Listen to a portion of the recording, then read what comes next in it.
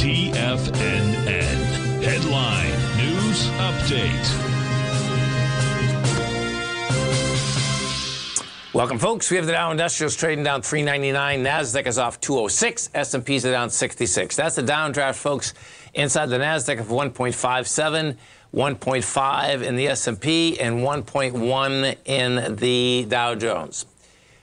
Gold contract down $18.60, trading at $19.18 an ounce. We have silver down 24 cents, $23.14 an ounce. Light sweet crude up 81 cents, $90.49 a barrel. Notes and bonds. The 10-year note down 3 ticks, trading 108.02. The 30-year down 16 at 114.11. And King Dollar, here it is, man. It's all about King Dollar. Up 234 ticks, trading 106.233.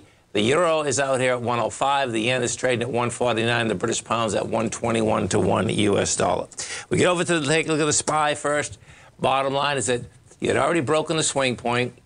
What you have out here, you're in no man's land right now. So, you know, you're already down $6.50. You're at $4.25. The bottom line is that, you know, that opens up the whole 420, 419 area. That's how that baby's set up. What we did with the Qs today, we did break the swing in the Qs. The swing in the Qs was that 354.71. You're at 354.04 now. The volume, you're getting a little volume on the Qs too. So now this gets interesting because this could be pretty intense, because if you are going to go down to the breakout area in the Qs, you know, bottom line is that there's like, okay, there's a couple different breakout areas here. On the Qs, we get 354. Where we're at right now, you got a 338. You know, we'll see how it handles the 338. That's kind of where that is right now. It is where it is right now. If we look at the gold contract, what you have, gold hasn't rejected lower price yet. You got 195,000 contracts. You're going into 200.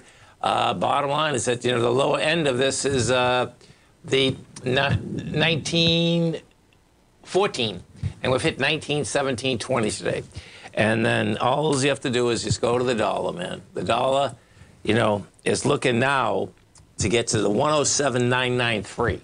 You know, you get another big move in the dollar. It's only 225, but you can see what we're looking at here. So it already blew by the downdraft of the low. It blew by that. Well, it's right at it, actually.